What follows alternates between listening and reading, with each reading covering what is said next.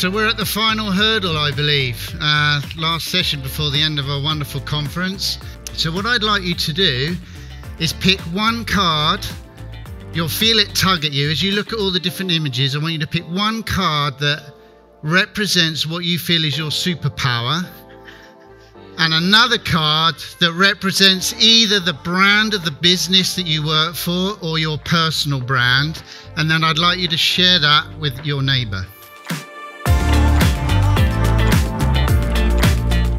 Has anybody got any idea what you've just done there? What is this technique that I've just challenged you with?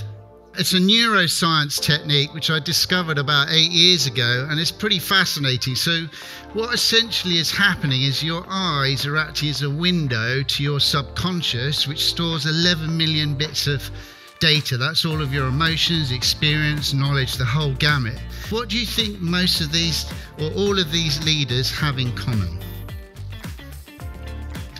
They're all...